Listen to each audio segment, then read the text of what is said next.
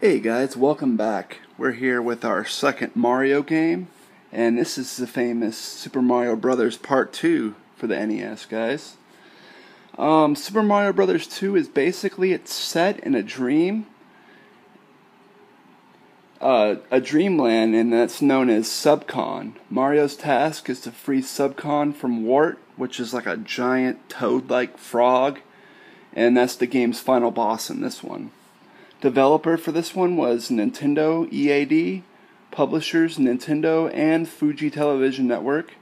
Director is Kensuke Tanabe, producer is Shigeru Miyamoto, composer is Koji Kondo, series is Super Mario, platform is the NES. The release date for this was October 20th, 1988. Genre was platforming, and this one only has single player. It didn't have the double player or the two-player mode that the first one did. Hope you guys enjoyed it. Talk to you guys soon with more.